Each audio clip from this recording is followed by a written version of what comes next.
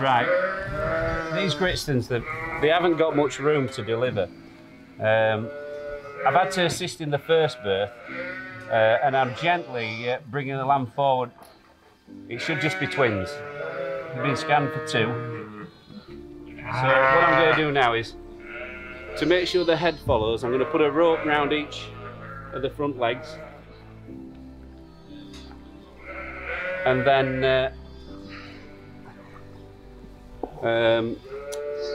I'm going to cup the head and gently pull on the ropes to make sure the head is following. Because if you just get the 2 legs and pull, the head can quite easily flip to the back, and then you can't get it out. So you've just got to be patient,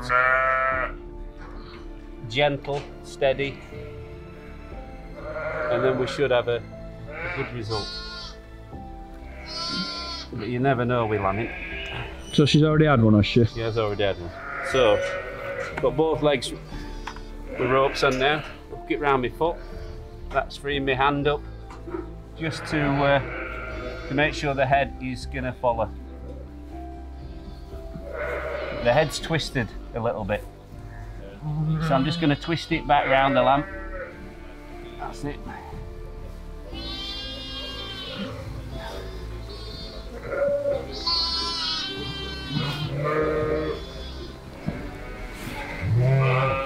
So the head's not following properly. The lamb's slightly twisted, you see, so I thought this might happen.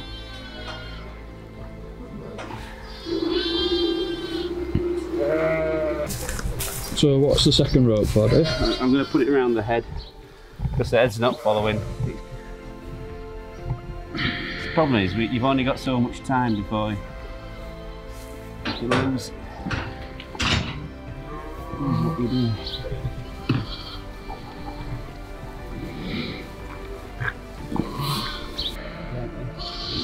Don't pull on it now. Let go. Let go. So that's it. Yeah.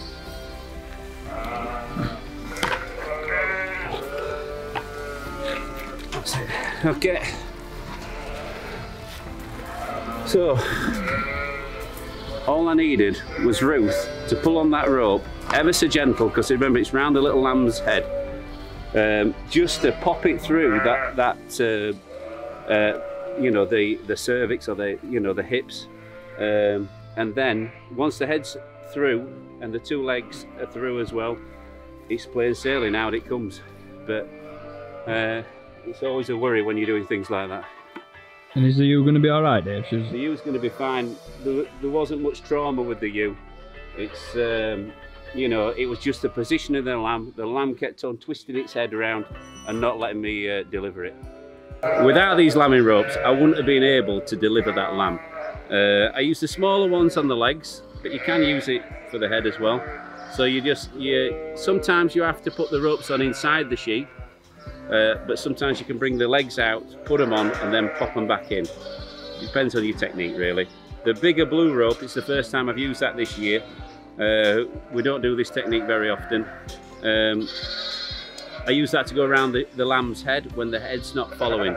Sometimes they keep twisting the head around and it just won't come through the birth canal, if you like. So put that around the head. Ideally, that bit goes through the lamb's mouth. So the mouth's open when you're bringing it out. Sometimes there isn't time for that, and sometimes you can't quite get it. So on that occasion, I just needed it to pop through, and then we didn't have to put any more pressure on that. So again, without the blue rope, we wouldn't have been able to get the lamb out alive. So I'm really pleased how it went. Just need the mum to stand up now, and she's going to be good and she can feed her lambs.